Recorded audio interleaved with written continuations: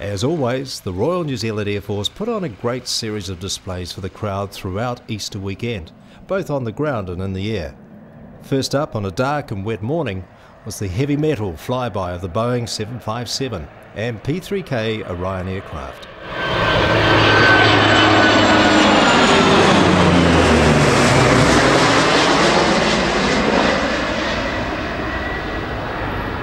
The Air Force's two 757s were purchased in 2003 to replace the aging Boeing 727s, previously operated by No. 40 Squadron.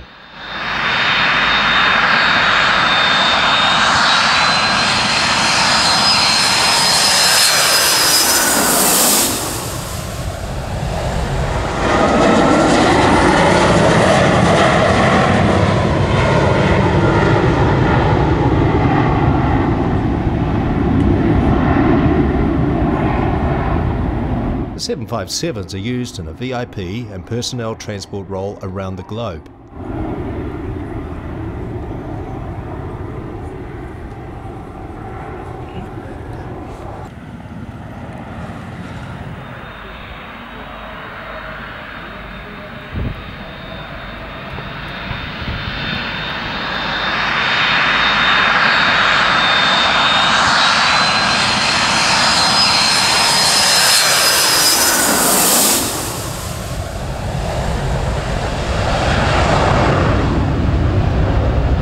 Despite the fact that these aircraft are essentially civilian airliners, in the hands of an experienced military crew, they can still put on an impressive airshow display.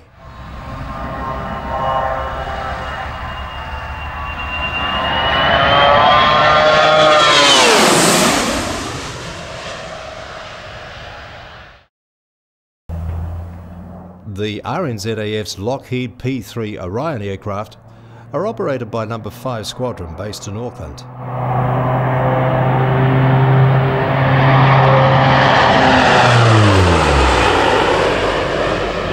Five Squadron is New Zealand's only maritime patrol unit, and its area of operations ranges from the Antarctic through to the equator.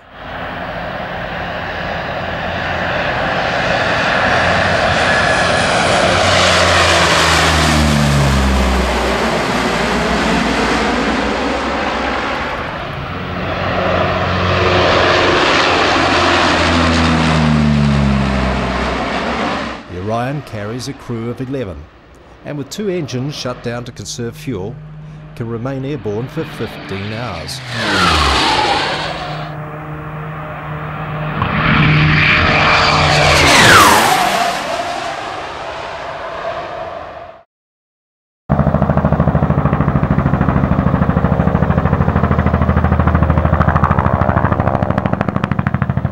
The thumping sound of an approaching Iroquois, or Huey as they're commonly called, is always a favourite with airshow patrons.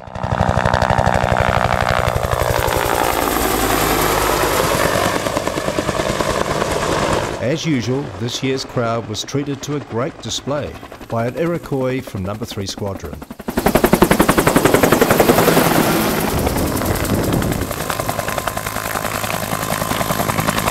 The Air Force currently operates 14 Iroquois, with the first ones having been delivered in 1966.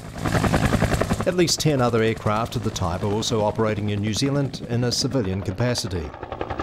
To the relief of many people in New Zealand's rugged terrain, the Iroquois is often used for civilian search and rescue operations as well.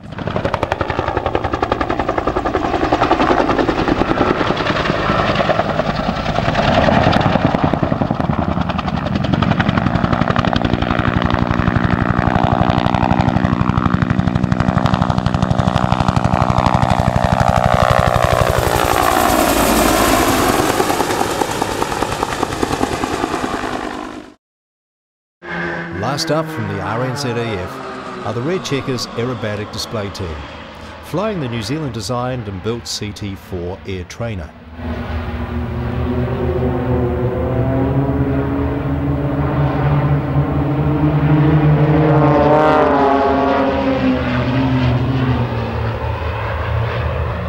After the Second World War, the RNZAF flew display aerobatics in both the de Havilland Vampires and Harvards.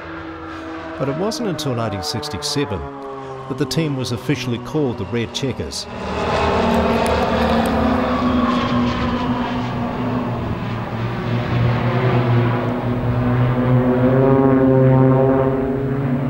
When the original CT-4B models were replaced with the more powerful E models in 1998, the earlier aircraft passed into civilian ownership, and most are now based in Australia.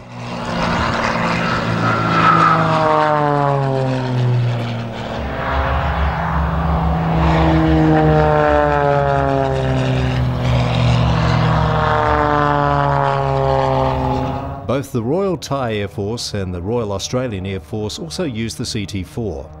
British Aerospace and ANZAF Australia have also used the type for pilot training.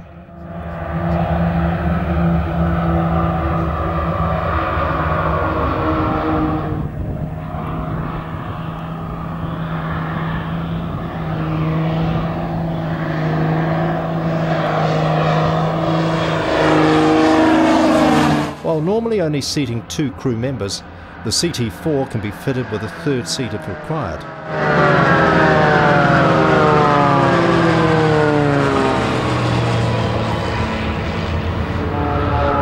The volunteer team of staff from the Central Flying School spend much of their spare time practicing their routines, which is evident in the great display put on at this year's show.